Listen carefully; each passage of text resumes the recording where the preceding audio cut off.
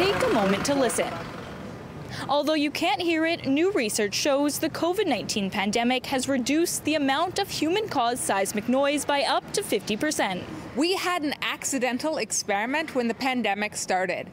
We noticed that all the seismometers in China started getting very quiet, and then the ones in Italy got quiet. And then as the pandemic spread and we started having more and more public health requirements of please stop traveling, shelter in place, work from home, don't drive as much, we saw those seismometers all over the world getting quiet. An international team of researchers, including North Vancouver's Mika McKinnon, used data from seismic stations in 117 countries to determine that measures to prevent the spread of COVID-19 led to a massive drop in noise. So what exactly are seismic waves? Seismic waves are vibrations in the ground all of the time. Sometimes they're by earthquakes, but they can also be by things like waves crashing into the beach or people walking past. All of this creates vibrations in the ground.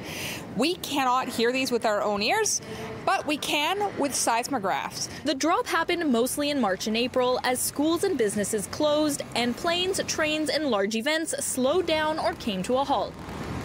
We're used to having global seismic quiet periods where we have less human buzz. Anytime you've got winter holidays or the new year, anything like that. But this is way faster, widespread, and a much bigger drop than anything we've seen before. And excess background noise from things like traffic can negatively affect your health.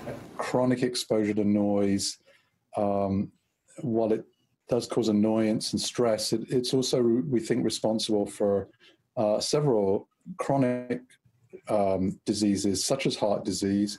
The worldwide quiet is also providing important insight into earthquakes. In the future, we're going to be much better at filtering out that human activity because now we know what things look like when it's not there.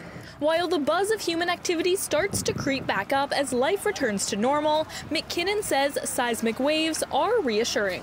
Every time I start getting overwhelmed and have a bit of a bad day where it feels like this pandemic is lasting forever, I like looking at the seismometers and seeing how much quieter it is and saying, you know what? Most people are doing what they need to do. In North Vancouver, Miranda Fatour, City News.